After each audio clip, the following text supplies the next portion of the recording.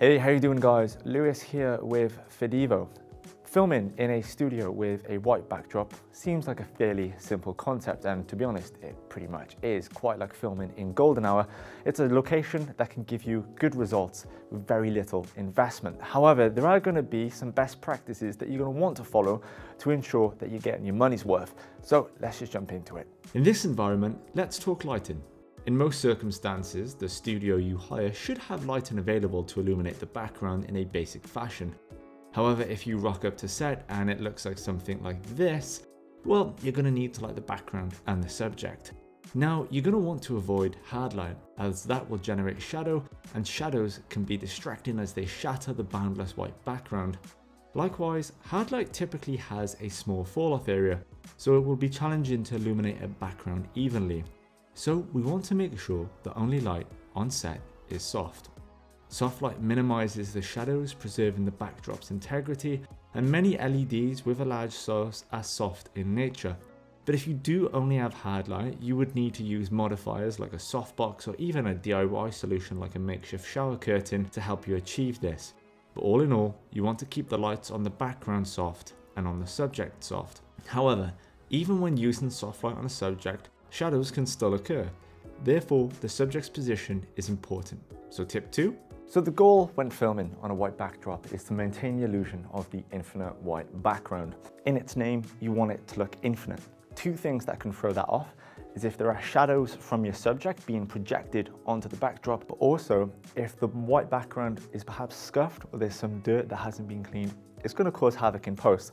So you're going to want your subject just to step forward, so we can throw the white background out of focus, even though it's not inherently going to look that much different on the image itself. And I would also recommend in filming at a focal length of say 50mm or up, depending of course on the size of your studio. So you're going to want to position your lights strategically. And I think it might be in nature to just take your most luminous light, position it nice and close to the backdrop in order to get that stark white finish. That's not what we want to do. We don't want to overexpose the background, because then that's going to start causing issues when we're looking at our subject. And in fact, what you're going to want to do is distance your light so the light becomes softer, and then in turn creates an even spread of light across the backdrop, which is what is going to help contribute towards the infinite backdrop look. Don't be dismayed if you don't have a pure white background off the fly. Take a look at these adverts and tell me, what do you see? All of the models and shots, they take place in front of a white cyclorama, yet if I was to pause and take a handful of these shots into Photoshop, then use the color selection tool, we can see that hardly any of them are actually truly white, and they linger in the ground between white and grey. This is fine, and often this will still be perceived by the audience as an infinite white background, as it's more white than grey. But if you did want a pure white background, like what you see in the Wired interviews, you would need to ensure that your contrast is well spread over the scopes, which you can achieve with the gain and lift wheels, as well as the contrast slider itself. Now this will result in a contrasty and saturated subject, so bear that in mind, as it would then require further correction. But this is also why when we do see a pure white background in commercials, the video is usually black and white.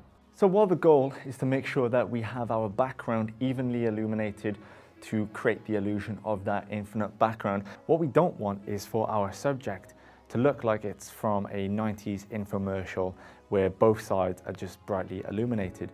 So we want to actually introduce some contrast in order to get a better looking subject for the interviewee or the presentation. So what we can do is, if you are just working with lights on a stand, just knock down the power in order so the fill of the light isn't as intense. We're not just working with essentially 2 key lights. So now that's looking a lot better. Or alternatively, what we can do if we wanted to create an even starker looking image is just bring in a flag to just block off the light and the ambient light in order now to create a really nice looking image on our subject, rather than, again, it looking like a 90s infomercial.